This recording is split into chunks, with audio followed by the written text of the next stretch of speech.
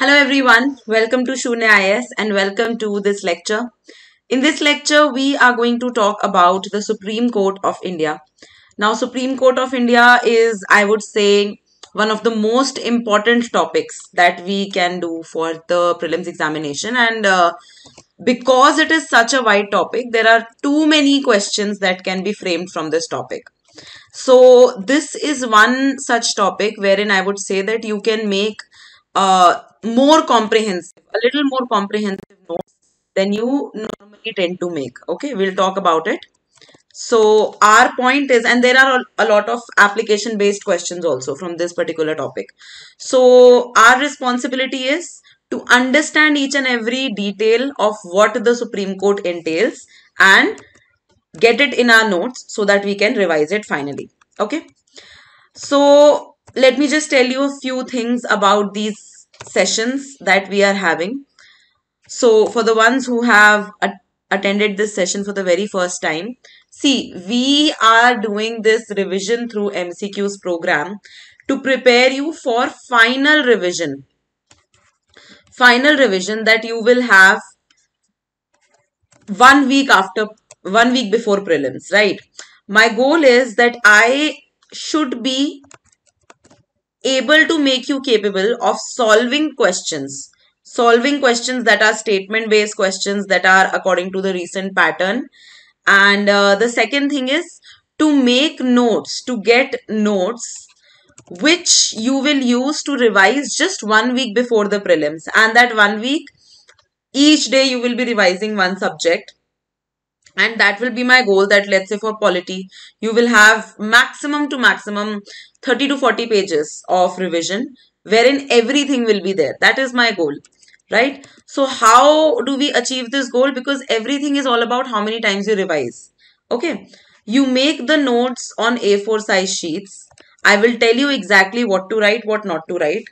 So don't worry about that. You make the notes on A4 size sheets and make them on loose A4 size sheets, not bounded, so that you can just arrange them according to your convenience. Okay, that is my suggestion to you.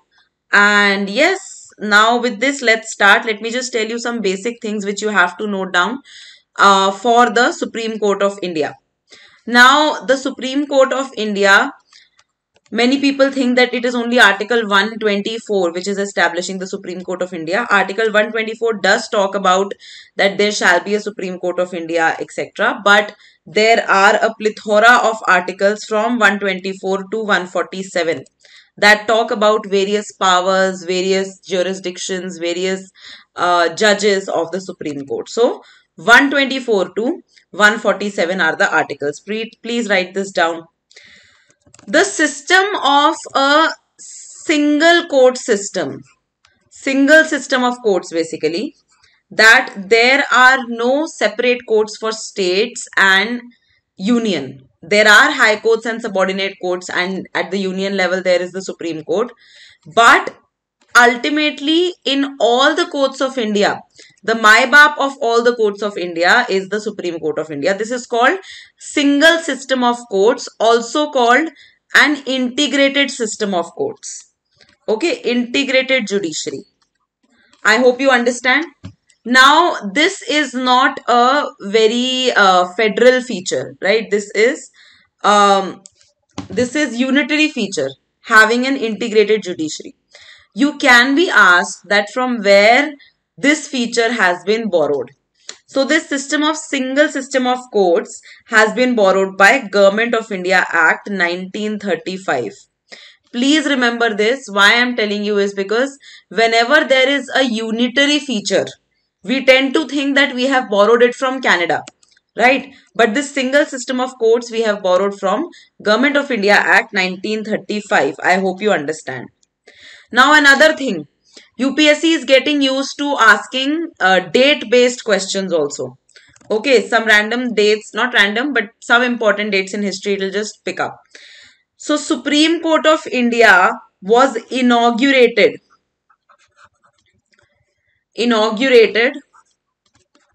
on 28th January 1950.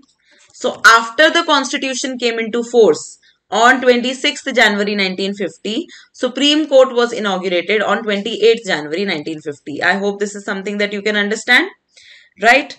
Another thing that you need to remember it is that it succeeded the Federal Court of India. It succeeded the Federal Court of India.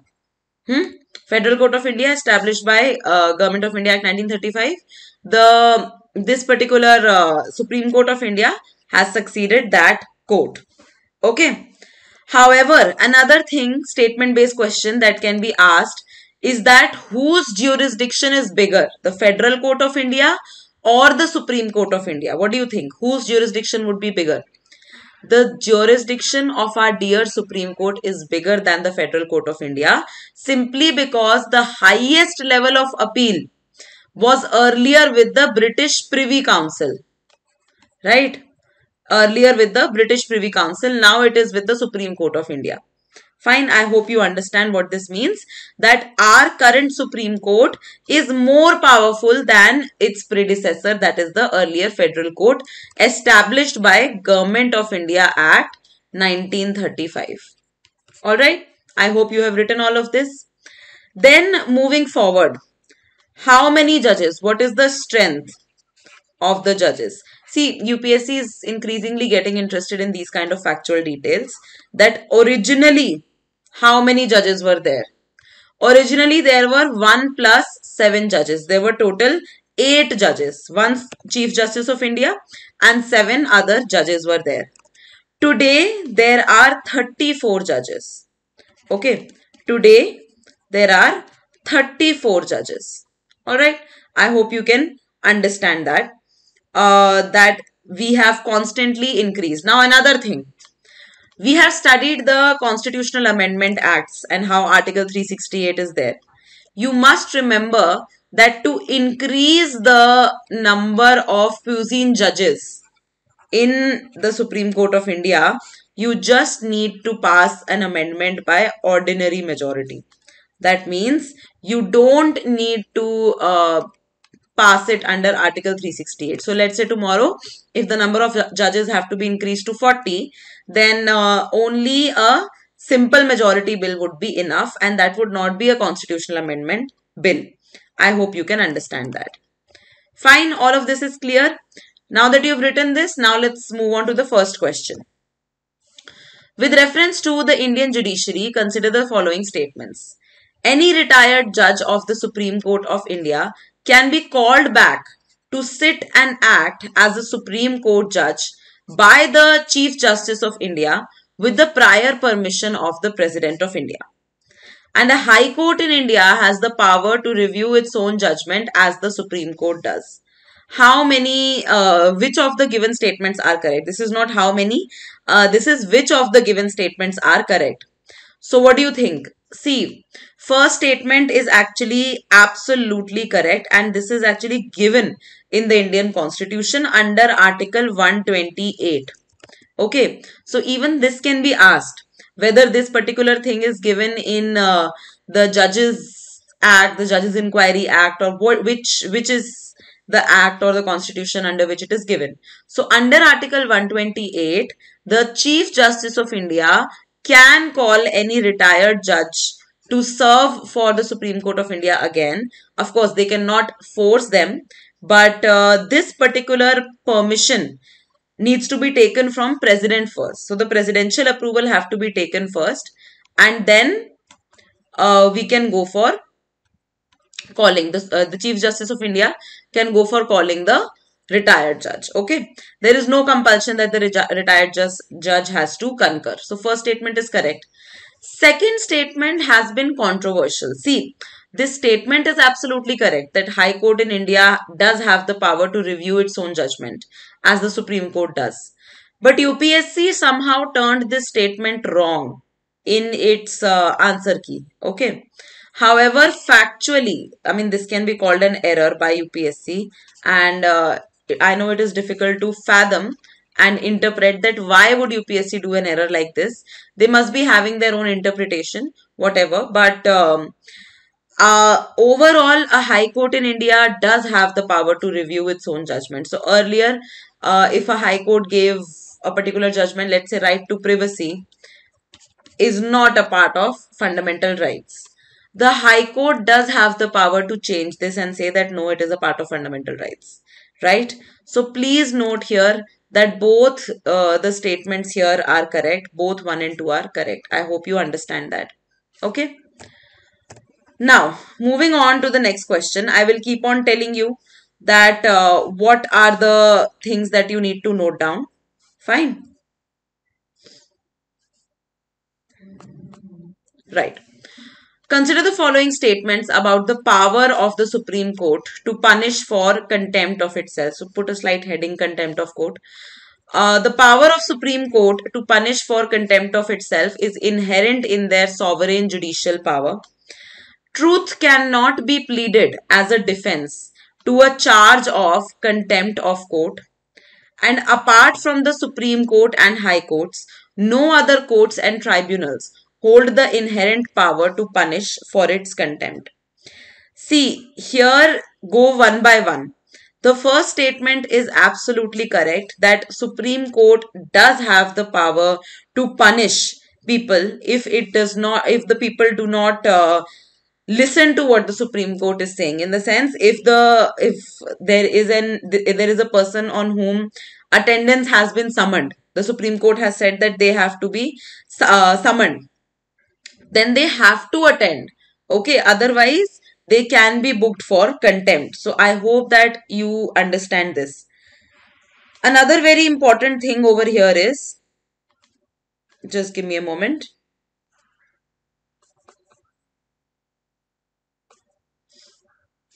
Yes. Another very important thing is that the two kinds of contempt that the Supreme Court is empowered to do, these powers are also there with the High Court of India. However, apart from the Supreme Court and High Court, these powers are not there in any other court of India, right? So, although Parliament can empower, but right now there is no provision that any other tribunal, so basically let's imagine National Green Tribunal is there and they have asked a particular person X to come and be summoned in front of them on this particular date, and this X does not turn up. National Green Tribunal does not have any way to actually penalize this person. Okay, so no other court and tribunal hold the inherent power to punish. This is absolutely correct. First one is absolutely correct. However, the second one is incorrect.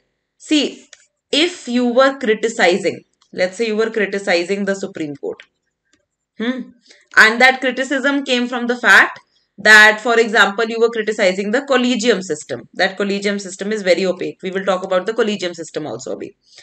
So, collegium system is very opaque. You wrote an article on that. Now, Supreme Court put contempt on you, let's say criminal contempt for scandalizing the court. In suo moto capacity, right? But you defend yourself saying that, my lord, I have just told you the reality. I have just told you the truth that there is a collegium system and the collegium system is not open to public criticism or public RTI also, right? This is what I've told you. So this is truth. So truth, if you have said truth, and if the Supreme Court of India finds contempt in that or offense in that, you can use it as a defense that I was just saying the truth. You do not need to punish me under contempt, right? So only two statements are correct. Also mention that power to punish for contempt is also a part of Supreme Court being a court of record, right? So there is this thing that Supreme Court is a court of record. Okay. Any and every judgment and this is mentioned in the Constitution, any and every judgment that the Supreme Court of India gives or any remark, the wordings of Supreme Court of India are taken as precedents. The wordings are taken at their face value and they are respected and they are considered for further judgments. Being a court of record also means that they can punish, the Supreme Court can punish for its contempt. So you can get a question कि Supreme Court is a court of record. What does this mean? It means both the two things, that it is a precedent, whatever Supreme Court says, and it can punish for its contempt as well. Both the things. Okay. Now here please give a heading, appointment of judges. Appointment of judges. Appointment of Supreme Court judges. See, the very first thing is that appointment is done by the president. Then you need to have a clarity of a few cases. 4 cases actually. Very easy names. You don't need to remember the real names. You just need to remember first judge's case, second judge's case, third judge's case, and fourth judge's case. Okay. These 4 cases, you don't need to remember the names really as such. So, in these cases, the Supreme Court has constantly interpreted how the Supreme Court judges have to be appointed. In the first judge's case, the Supreme Court clearly said that the Chief Justice of India, it is written that the President will appoint the Chief Justice of India and other judges of the Supreme Court on the advice of Chief Justice of India.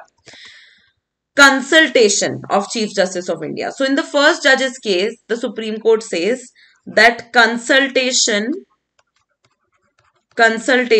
is not equal to concurrence.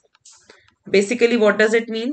That even if the name of a particular judge has been recommended by the Chief Justice of India to be made the judge of Supreme Court, the President does not have to concur to it.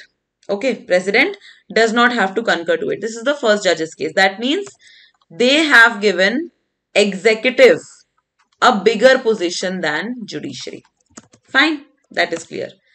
Now it comes to second judge's case. The second judge's case said that no, I'm sorry, this is wrong. Second judge's case was in 1993. Second judge's case said that consultation with the Chief Justice of India equals to concurrence. Equals to concurrence.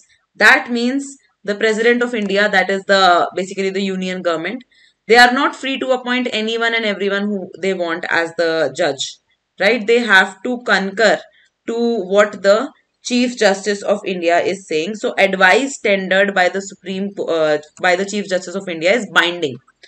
What they did was they made the executive subordinate to the judiciary. Fine. Now, another thing. The second judge's case is said to be the case wherein the collegium system is born. Why? Because it was said that Chief Justice of India, along with his 2 senior-most counterparts, 2 senior-most Supreme Court judges, have to be giving the advice to the President of India, right? Now, collegium system was born in the second judge's case. This was where the collegium system was born. It was not made official as of now, and collegium word is not mentioned in the Constitution of India also. You must be knowing that. But second judge's case was the case when the collegium system was born. Then third judge's case mein, the Supreme Court of India continued its stand. 1998 में case हुआ था. It continued its stand, but it just said that the consultation has to be with the plurality of judges. Consultation has to be with the plurality of judges. Are you understanding? That there have to be multiple judges. Second judge's case said that there have to be 1 plus 2. Here it is said it has to be 1 plus 4. Right? One Chief Justice of India has to consult 4 senior-most judges of the Supreme Court and then recommend to the President of India to appoint these people as the Supreme Court judges. Right? That is there. Now, before the 4th judge's case, here is a small aberrance wherein I want you to write what happened from the side of the executive, from the side of the legislature. the legislature passed the 99th Constitutional Amendment Act. This 99th Constitutional Amendment Act was passed in 2014, and this created a new body, National Judicial Appointments Commission.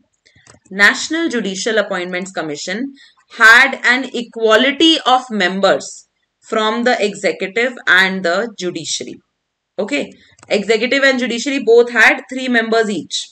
Okay, so what they tried to do was they tried to create a formal body which would eventually maybe be under judicial review also, maybe, who knows, but they tried to create a formal body, and they tried to include the executive members also. So for example, law minister was included. Okay, but this NJAC was deemed unconstitutional the very next year in the 4th judge's case. 4th judge's case is in 2015, and in this 4th judge's case, it was said that National Judicial Appointment Commission and 99th Constitutional Amendment Act are unconstitutional because they are violating the independence and autonomy and everything of the judiciary. Okay, judiciary should be separated from the executive. That is mentioned in Article 50, and the separation of powers between judiciary and executive is mentioned, and that is why we have to adhere to that. Right now, the position remains the same as was given in the 3rd judge's case, that we have to have a plurality of judges who will recommend the appointment of Supreme Court judges. Okay, that is fine. Alright, now that we are done with this particular topic, let's move on to the next question. Consider the following statements about the jurisdiction to order arrest in contempt cases. The power to order arrest is a punitive measure in contempt cases. Subordinate courts can order the arrest of a person in a contempt case. And contempt of court may involve scandalizing or lowering the authority of any court. Which of the above statements are correct? See, go one by one. We know that second statement is incorrect. Subordinate courts do not have contempt power. So this is incorrect. Power to order arrest is obviously a punitive power. No? Because they are giving punishment. So whenever you are giving punishment, you are giving a punitive power. So this is correct. Contempt of court may involve scandalizing or lowering the authority. That is actually correct, and this is called criminal contempt of court. And this is a very controversial topic also, that how do you decide that the authority has been scandalized? But anyway, that is from mains perspective. What we need to understand from prelims perspective is that contempt of court cannot be ordered by subordinate courts. It does involve scandalizing or lowering the authority of any court, and the power to arrest is a part of contempt of court. So only 2 statements here are correct. I hope you understand that. Next question. Consider the following statements regarding the Supreme Court. The Supreme Court has original jurisdiction in disputes arising out of any pre-constitutional treaty or agreement. The Supreme Court has exclusive original jurisdiction in interstate water disputes. And the Supreme Court can issue writs like habeas corpus, mandamus, prohibition, quo warranto, and certiorari for the enforcement of legal rights. How many of the above statements are correct? Read each and every statement very, very carefully till the last word. The first statement is a fact, and this is incorrect actually, that Supreme Court does not have power around any pre-constitutional treaty. Only Parliament has that power. Okay. Because Supreme Court works according to the Constitution, right? And anything that happens before the Constitution is not a concern of the Supreme Court. That is up to the Parliament, right? Just understand the logic of it. Okay. So this one is incorrect. Then Supreme Court has exclusive original jurisdiction in interstate water disputes. No. Interstate water disputes are in fact away from Supreme Court's jurisdiction under Article 262. It is the Parliament who has to create the tribunal, interstate water dispute tribunal, that will actually solve the disputes that they have, right? There is no no role of Supreme Court. However, please write down over here that Supreme Court does have original and exclusive jurisdiction on federal matters. On federal matters. Now you would say ki interstate river water dispute is also a federal matter. Yes, that is a federal matter, but it is specifically written that it will not be handled by Supreme Court. But it is a federal matter for sure. So what are federal matters? When there is center versus state, right? Then another federal matter can be state versus state. Another federal matter can be center plus state versus another state. Okay. So any kind of permutation and combination can happen. But the thing is that if not Supreme Court, then which other court will exercise jurisdiction? Because if you give this jurisdiction to High Court, then High Court will belong to some or the other state, right? And they will have some biases. So this kind of issue makes Supreme Court the only court which is eligible under Article 131 for federal matters. And that is why this jurisdiction is not just original, it is also exclusive. Original jurisdiction is also covered under writ jurisdiction, right? Even the power to issue writs for the violation of fundamental rights is an original jurisdiction. What is original jurisdiction? You can directly go to the Supreme Court. That is original jurisdiction. Okay. You can't go directly to the Supreme Court for a theft case or a divorce case or a marriage or no. But you can go to the Supreme Court for a case of violation of your right to life, or if there has been a case of untouchability, right? That is original. But that is not exclusive, because Article 226 also empowers the High Court to issue writs. But this federal matter is exclusive, right? Federal powers are exclusive for the Supreme Court. I hope you understand that. So second statement is incorrect. Now third statement has been correct till almost the end. If you read it till the end, if you did not read it till the end, you would mark it correct. But please, my dear, understand that each and every word here is important. Just a second. Yeah. Till here it is correct. But for the enforcement of legal rights, no.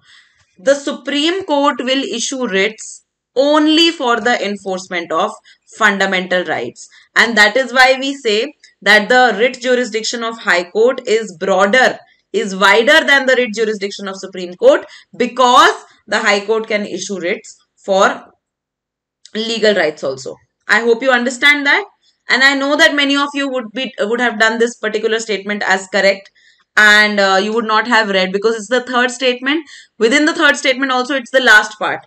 So many people take it for granted and don't go till the last part, and that is something that should not be done. So this becomes incorrect. So here the answer is actually D. None of the given statements are correct. I hope you understand that. Moving on. Which of the following powers of the Supreme Court allows it to declare the legislative and executive actions contrary to fundamental rights as void?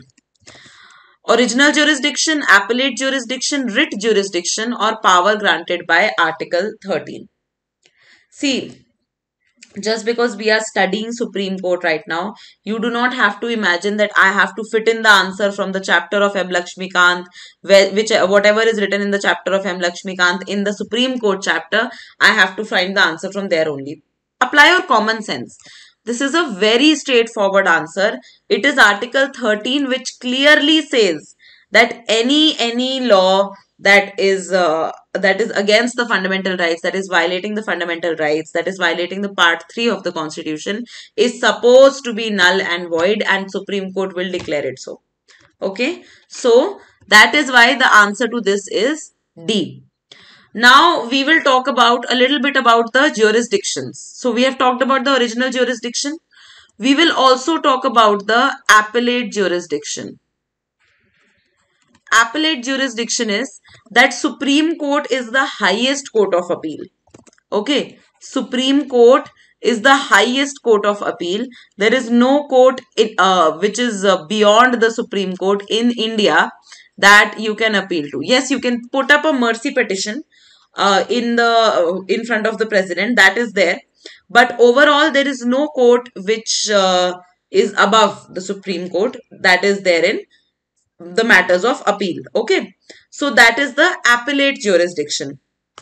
Then beyond this, we have already talked about the writ jurisdiction. Writ jurisdiction, there are 5 writs that Supreme Court enforces only for fundamental rights, not for legal rights. Okay.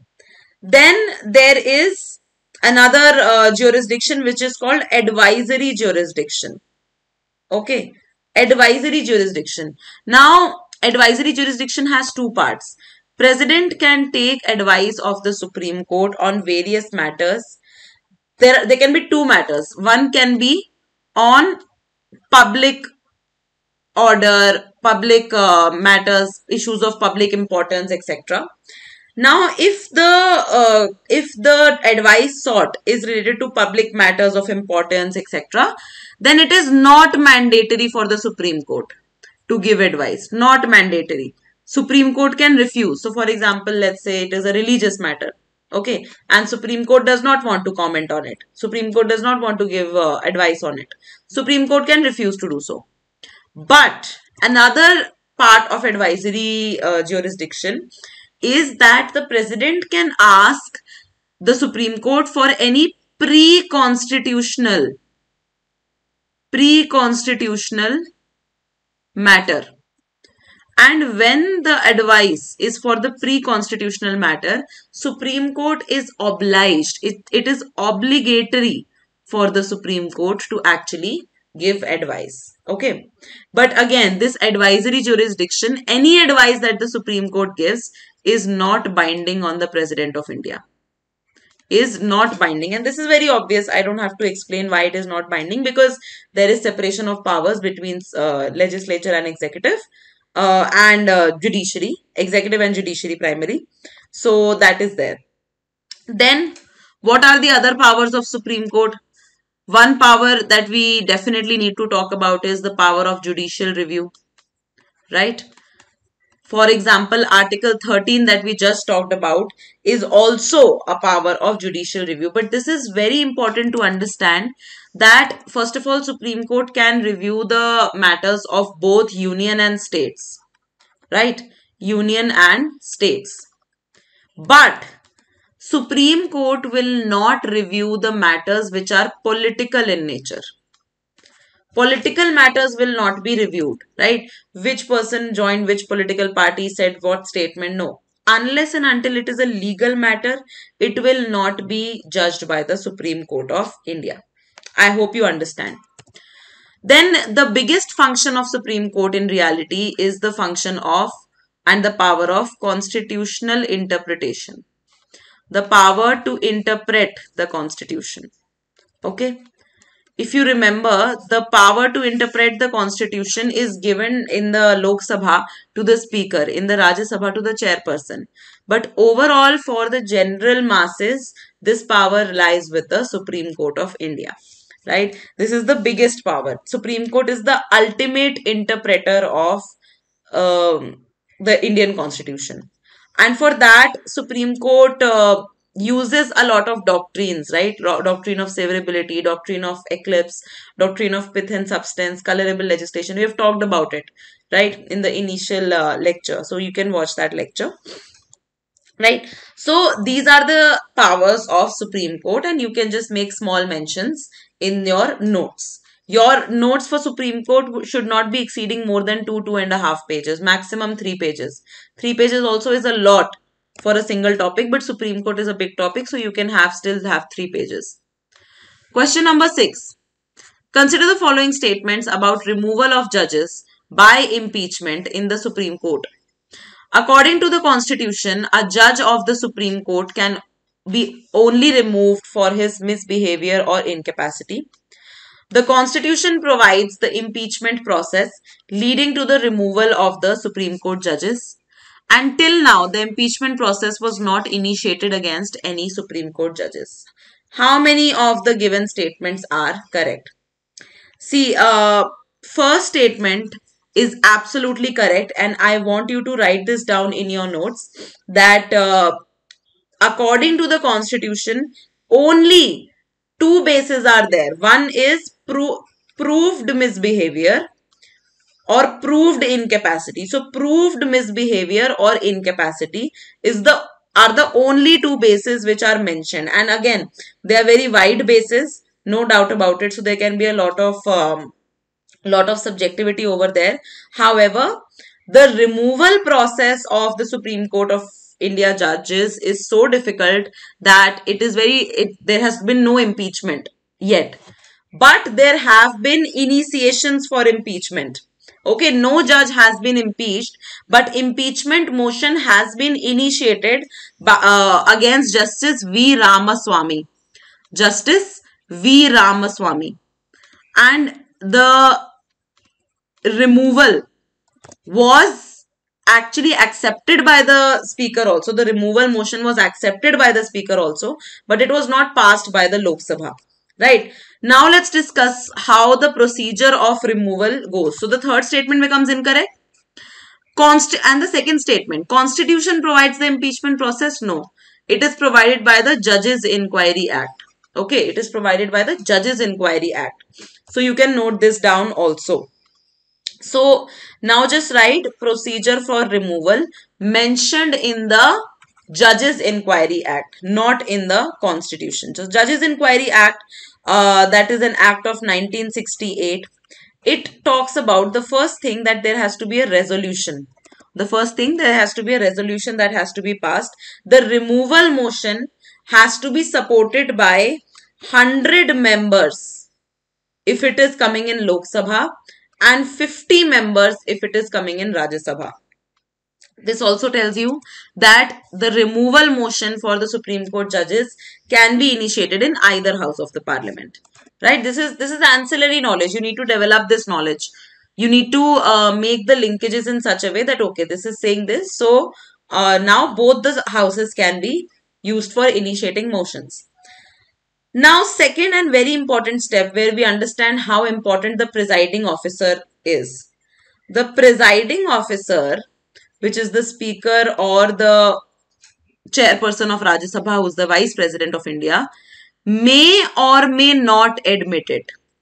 May or may not admit this particular motion. And this is very, very important to understand that even despite the entire Lok Sabha, 100 people supporting this resolution and 50 people supporting this resolution and vice versa, it is not mandatory for the speaker to actually accept this motion. The speaker can refuse to accept this motion.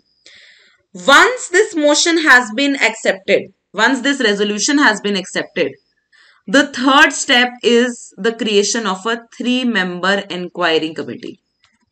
3-member inquiry committee. That what was the issue? 3-member inquiry committee that actually did this judge has misbehaved, or is there incapacity? What is this?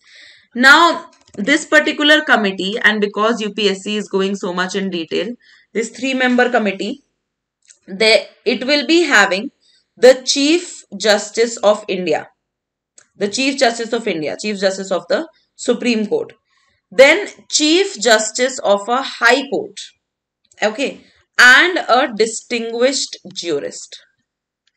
Okay, so Chief Justice of India, Chief Justice of High Court, and a distinguished jurist. And this was a criticism also because one of the former Chief Justices was accused of sexual harassment, and he presided over the meeting that was discussing his conduct only. Right? So that was a very dark period in our Indian judiciary, which has happened very recently. So after the committee has taken up all the necessary issues and all the investigations, then the matter will be put to vote. Okay, the matter will be put to vote, and in both the houses of parliament, separately, it has to be passed by a special majority. Separately, it has to be passed by a special majority, and that is why no judge has been impeached till now. There have been impeachment proceedings that have begun against a judge, but no judge has been impeached right now. So this is the procedure. I hope you will remember this. It's very easy to remember. 100 members for Lok Sabha, 50 members for Rajya Sabha. This is the one fact that you need to definitely remember.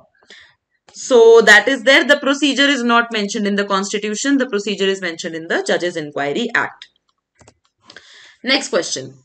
Consider the following assertions about the Supreme Court's appellate jurisdiction in criminal cases. The Supreme Court entertains appeals against a High Court decision that awards death sentence to the accused.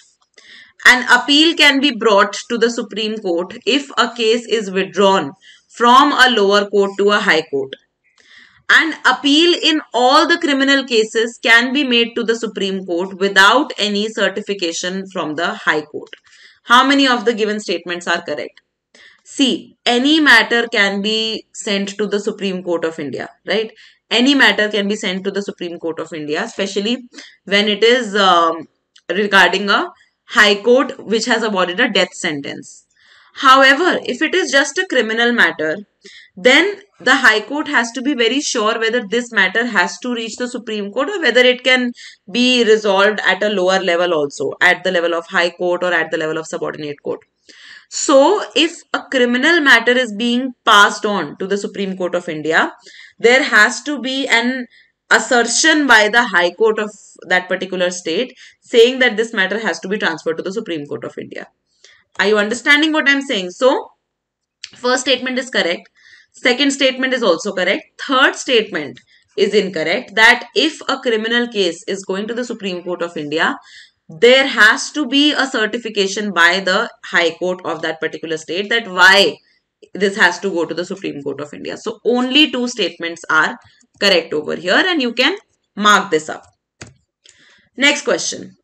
Which of the following statements regarding the Supreme Court's advisory jurisdiction is correct? The President is bound to accept the advice given by the Supreme Court. The Supreme Court may refuse to give its advice on questions of law or fact of public importance.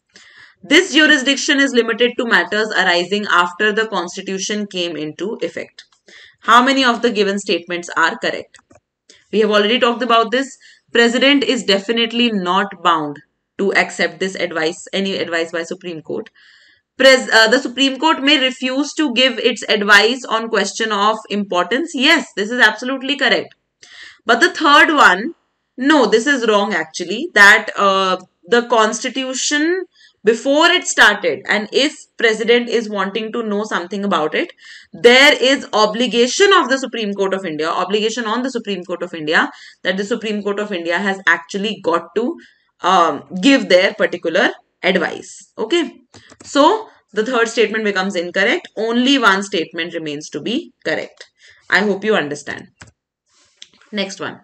Another thing, please write this. Write about special leave petition. Special leave petition. This is a very powerful tool that Supreme Court has. Special leave petition is mentioned in under Article 136 and it gives the Supreme Court the right to set aside any matter and take up a matter which needs this special leave. So it comes under special leave petition and this is a discretion. So if under Article 136, the Supreme Court thinks that they should set aside other matters because your matter is of urgent public importance or, you know, something very, very crucial for the upholding of justice, they can set aside every constitutional, criminal, appellate, advisory, every matter that they are doing and grant a special leave petition. However, does it mean that granting of a special leave petition is a matter of right? No, it is not a right.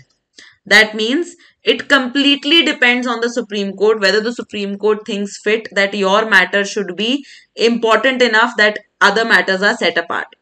That means that special leave petition is not like Article 32 because under Article 32, if your fundamental rights are violated, Supreme Court is bound to take up your case, not for special leave petition. Okay. So this is one very important article and very powerful article.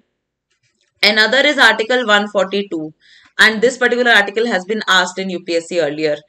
142 is about the power to do complete justice. Article 142 gives the power to do complete justice to the Supreme Court of India without any or every procedure, without anything. If the Supreme Court of India feels and if it concurs that there needs to be special, special intrusion of a particular matter, they can actually do it. So the power to do complete justice is there with the Supreme Court of India. So these two articles make it very, very powerful. Next one.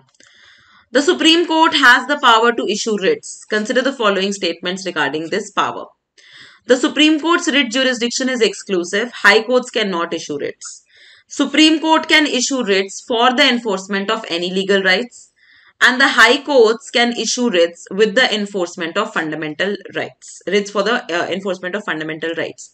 How many of the given statements are correct? See, as you keep going forward, you will find that you will keep on getting questions easily, right? Questions will start appearing easy to you because now your knowledge is being accumulated. You are constantly testing your knowledge also, and you are applying that knowledge from one topic to the other, right? So you already know that Supreme Court's jurisdiction is not exclusive when it comes to writs. Even High Court under Article 226 is empowered to issue writs. So this is incorrect. Supreme Court can issue writs for enforcement of any legal rights? No. It is not empowered to do so, only for fundamental rights, and we have discussed this multiple times now. The third one, high courts can issue the writs for enforcement of fundamental rights. This is absolutely correct. You need to understand this, that high court's jurisdiction is wider than the Supreme Court. We have talked about it. So here, and when there are so many terms which have so many statements which have similar terms and saying similar things, you tend to lose track.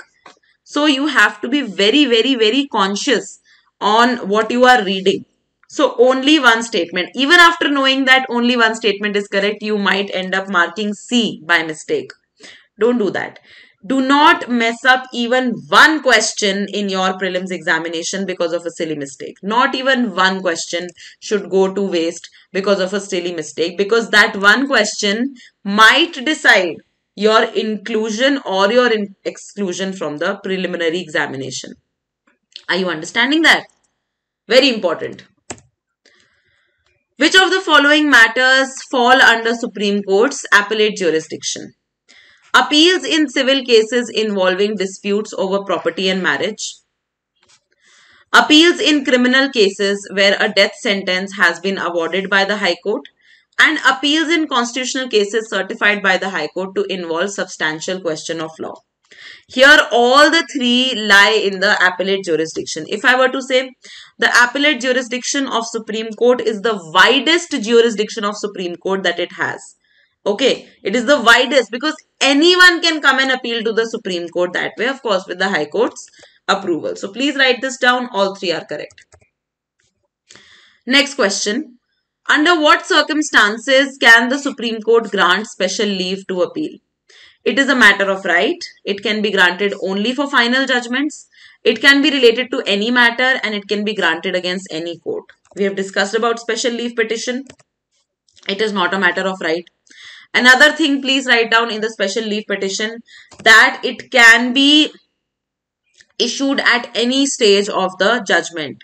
Right? It can be issued while the matter is running. It can be issued when the matter is over, anything. Right? So it is not necessary that only for final judgments it will be there. It can be related to any matter, yes. It can be granted against any court, yes. Both these are correct. So only two statements become correct.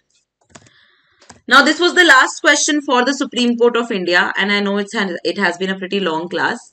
Now what I want you to do is, like we do always, go to your book M. Laxmikant, read the chapter of Supreme Court of India. There are a lot of unnecessary details that are mentioned. I have tried to cut that down as much as possible. Make a clear guideline for yourself that not more than 3-page notes should complete your entire Supreme Court of India topic. Okay, so maximum 3 pages are going to be there in your Supreme Court revision notes. Read that chapter and then cut it out of your life till the prelims examination and keep on revising from the notes that you have made from this class and added on from M. Laxmikant. That is my goal for you, as I always tell you, right? So with this, the class has ended for this particular topic. Supreme Court of India is done from my side. And let me just tell you a little bit about this Revise Entire Prelims syllabus through 3000 plus MCQs. Our goal is to make maximum utility of your time and not waste your time at this crucial juncture at all. So we are trying to make you revise through MCQs the topics that are going to be asked for prelims, that is modern history, Indian polity, geography, economy, art and culture, current affairs, ancient medieval, environment, ecology, and science and tech.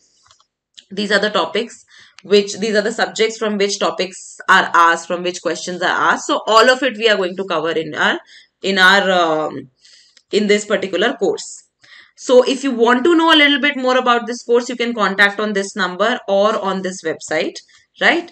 You can get to know a little bit more about it, and we have tried to keep it very, very affordable so that everyone can afford this course and streamline their preparation, get into question solving mode, because everyone is scared of the prelims examination if they're sitting, and this kind of new pattern that has come up, it has made people more scared. So in order to reduce your fear of this particular examination, this is what we have planned. So that is all for this class. I hope you derived some value out of it. I'll see you all in the next one. Thank you so much. Bye-bye.